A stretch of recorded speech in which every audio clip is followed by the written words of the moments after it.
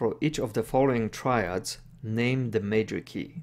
Then write the functional chord symbol below the stuff. Here's our example. A major key with 2 flats is B flat major.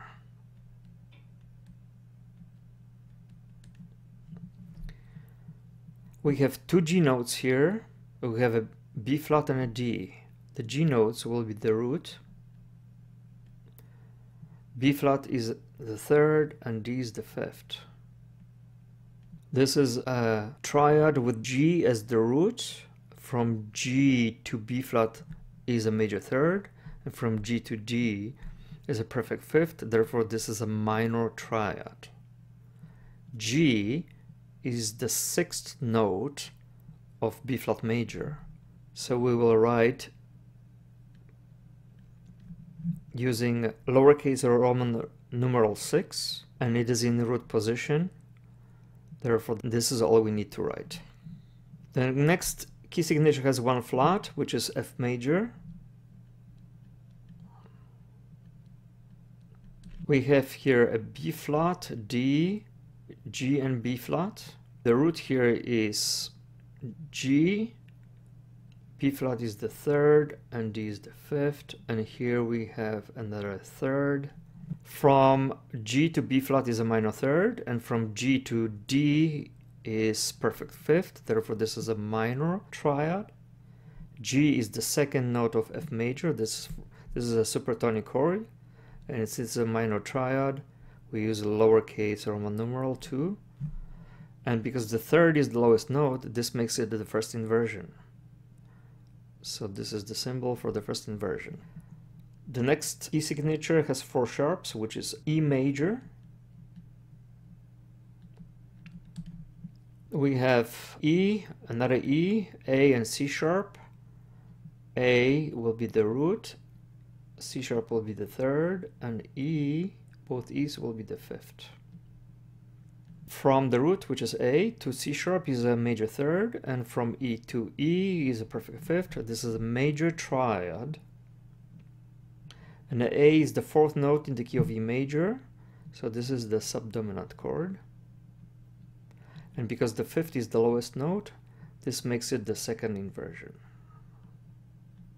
The next key signature has 6 flats, which is G flat major.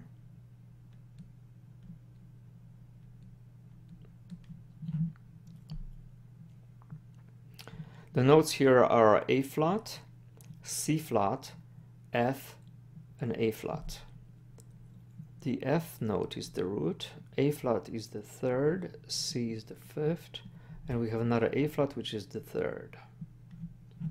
From F to A flat is a minor 3rd, and from F to C flat is a diminished 5th. Therefore, this is a diminished triad. F is the 7th note of G flat major, therefore we need to use lowercase Roman numeral 7. And because the 3rd is the lowest note, this makes it first inversion. The last key signature has 5 sharps, which makes it B major.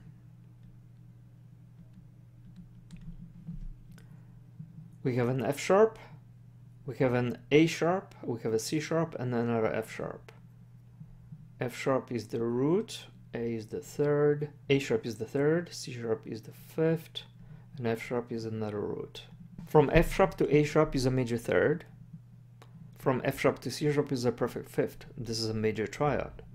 F sharp is the 5th note of B major, therefore this is the dominant chord. We're using the uppercase Roman numeral 5, and it's in root position, therefore this is our final answer here. For the B part of the question, we have to write the following 7 chords using accidentals. We can see here the root quality chord symbols. The first example shows F dominant 7th with E flat as the lowest note, which makes it the 3rd inversion. The next chord here is E flat dominant 7th over G. I will first write it in root position. I will start with an E flat note and write the other notes of this 7th chord. There are two methods to write it using intervals. We have to find a major third. From E flat to G is a major third. Then perfect fifth. From E flat to B is right now augmented fifth. I will add a flat to make it perfect fifth. And then we need a minor 7th. From E flat to D is a major 7th. I will add a flat to make it minor 7th. Another method is to figure out in which major key E flat is the dominant note. A flat major is that key, or A flat minor. In A flat major, we have 4 flats. We have B flat, we have E flat, we have A flat, we don't have an 8th note, and we have D flat. So if we apply those accidentals, we would get the same answer. Now we need to make this in the first inversion where G is the lowest note. I will have to move this E flat up an octave. So I will write it here, and I will write E flat between these two flats here, and then I will raise the E flat from the bottom of this chord. The next chord is a B diminished 7th chord. I will write a B note, and then I will write the rest of the notes of this 7th chord. There are two methods to write this. The first method is using intervals. The second method is to figure out to what minor key does this chord belong. With intervals, we need to find a minor third, diminished fifth, diminished 7th. From B to D is a minor third. From B to F is a diminished fifth. And from B to A is a minor 7th. We need to make it diminished, so I will add a flat here. The second method is to figure out to which minor key does this diminished 7th chord belong. We need to figure out in what minor key B would be the leading note. That key is C minor. In C minor we have 3 flats, B flat, however that one is raised to the leading note, so therefore we have B natural here. Then the next note is E flat, we don't have an E note here, and the third flat is A flat, which would be this flat here.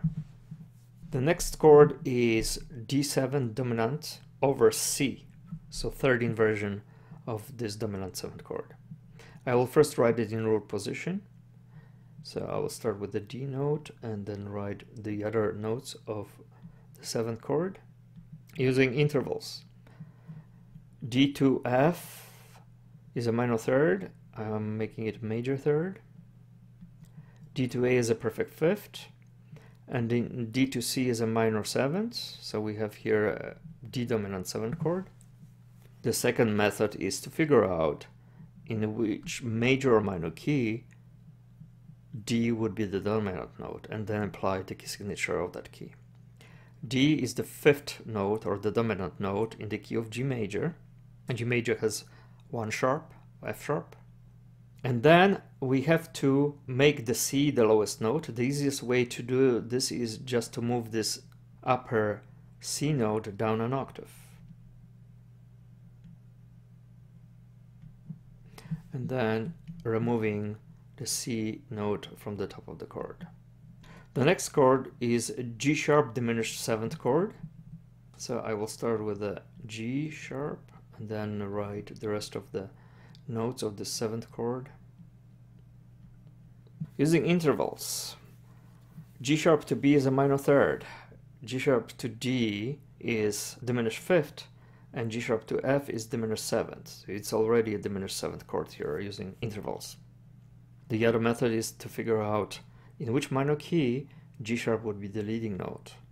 That key is A minor. A minor has no sharps or flats, and it has harmonic minor. A harmonic minor has G sharp as the leading note.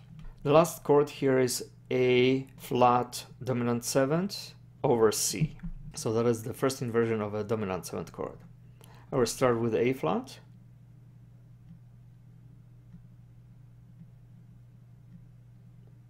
Using intervals. From A flat to C is a major third. From A flat to E is augmented fifth. I will use a flat to make it perfect fifth. And then from A flat to G is a major 7th. I will use a flat to make it minor 7th.